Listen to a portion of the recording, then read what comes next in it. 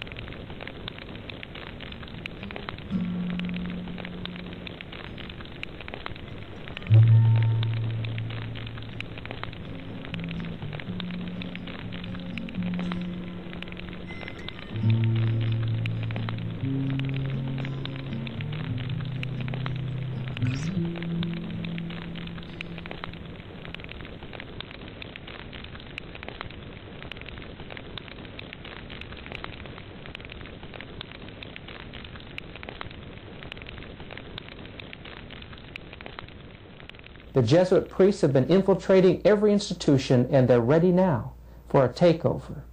I want you to pay close attention to this first person that we're going to interview. He's an ex-Jesuit priest, and he tells you about the infiltration by the Jesuits. Especially I work in dealing with the infiltration of churches and religious institutions as well as government. That cover a tremendous number of institutions. And the purpose of that infiltration was what for? Well, the purpose is what the Roman Catholic system has all the time as her own purpose, is to infiltrate, to penetrate all the areas of life where the Roman Catholic can have control and access for the coming world government. What that means is, in preparation for that world government, the Roman Catholic institution, especially since the establishment of the Jesuit order in 1541, throughout all these 500 years, they've been in preparation and through infiltration and penetration of every level of society in order to take over the world politically and religiously.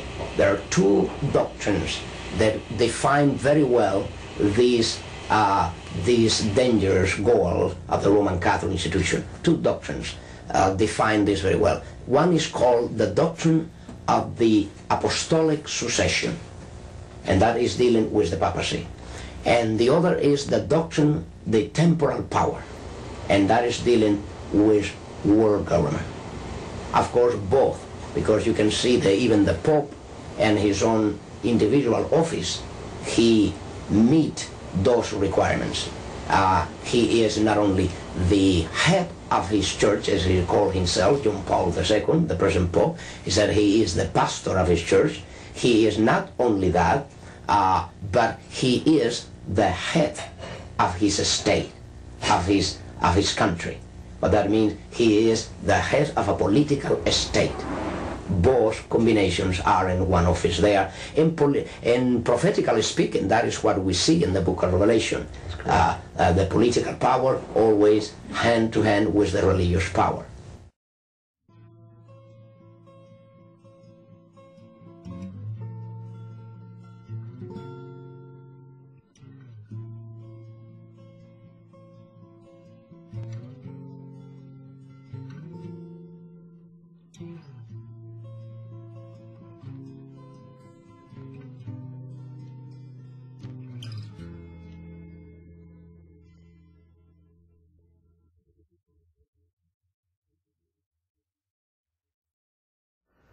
when I was in detective work in Washington, D.C. during World War II, I was going home to Alexandria, Virginia from Washington, D.C., and when I got to the mall, there was two scholars, and they were sticking up their fingers for a ride.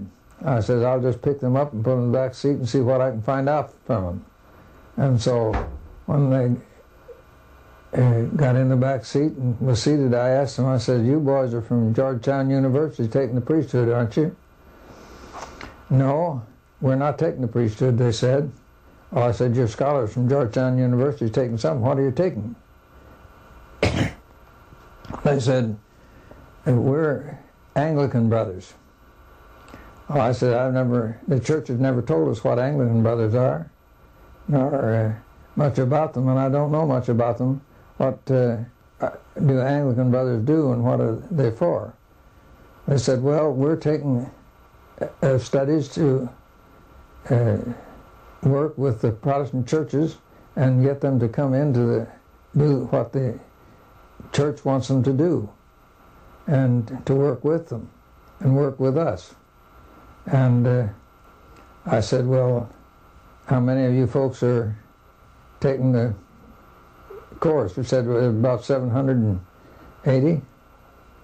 And I said, how many graduates? Oh, some are between 780 and 700 or 800.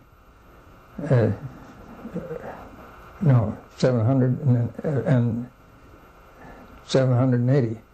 I said, now, how many graduated last year? And they told me. And then I said the year before that, and they told me, and I went back till we had about 3,800 people graduated and out in the field. And I said, well, what do you boys do when you go out in the field? No, I said, first I want to know how many graduate next year. Well, it said it'll be somewhere under 900 anyway. And I said, how about what do you do when you graduate? He said, well, the first thing we change our names. And when we change our names, then we're allocated so many to this church, so many to that church, and to another church. And I said, when you go out to the churches, then what do you do? He said, well, the first thing we do is look around for some nice young lady that we'd like to make an associate member with, and then we marry them. And after we're married, we go off to a Protestant theological seminary or school, and we come out a Protestant minister. Then we're taught to, in our course, to work up to the heads as fast as we can in that line, where we're supposed to work in. And I said, now, do all of you work in the same field? No, says some of us work, but we all work in the church trying to get the churches to unite with us and do what we want them to do. So were these Roman Catholic students then? They were, as far as I learned, from what I learned, they were Jesuits.